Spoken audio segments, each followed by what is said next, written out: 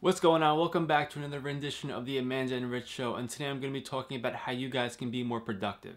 So computers are definitely an integral part of our lives. We use them daily to get work done, to finish homework, to write essays. So they can be our friend or they can be our enemy sometimes in terms of productivity. So laptops are a big part of our lives as students or as professionals. We use them to get work done, maybe write essays, do homework, study with. So I'll give you guys a scenario that I'm sure that has happened to all of us. Have you ever went on your laptop or computer and maybe wanted to get some work done, such as write an essay or do some homework, and you got sidetracked for an hour or two on Facebook or some other website?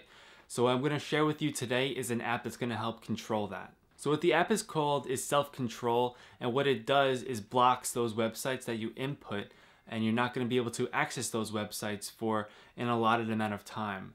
So the thing is, you control the amount of time you don't want those websites to be accessible for. So if you don't want to go on Facebook or Amazon or whatever other website that you may choose to do so, you just put it on the blacklist and you set the amount of time you don't want to have access to that website. It could be as little as 15 minutes or it could be for as up to 24 hours. And there's nothing you're going to be able to do that's going to be able to undo the blocking of that website. So whether you restart your computer, close the program, those websites are going to be blocked. So this app is definitely going to help you be more productive and get more work done, because those websites that you have a tendency to go to and waste time on are not going to be accessible. And once you see that that website's blocked, you're going to remind yourself, oh, I should be doing something else instead of going on Facebook or Amazon or doing some online shopping or whatever.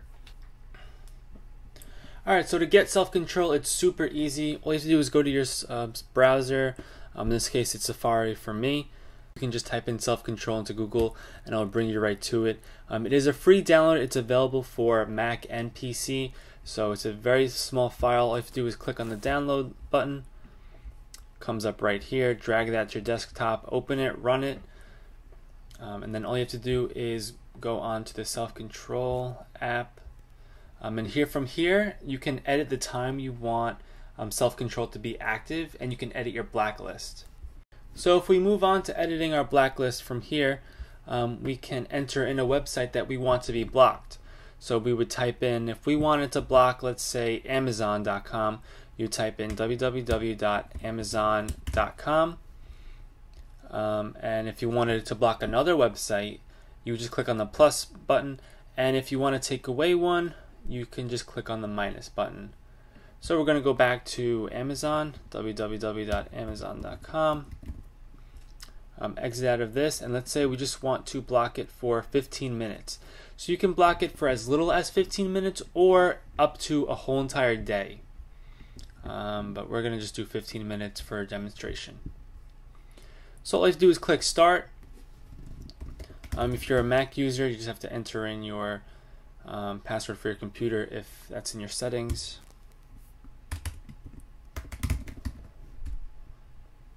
And as you can see, there's now a timer that's displayed that's going to count down until when you're able to access that web page.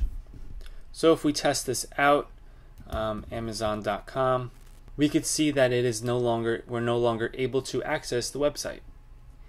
But we are able to access pretty much the rest of the internet. It's just that one website and everything about it is blocked.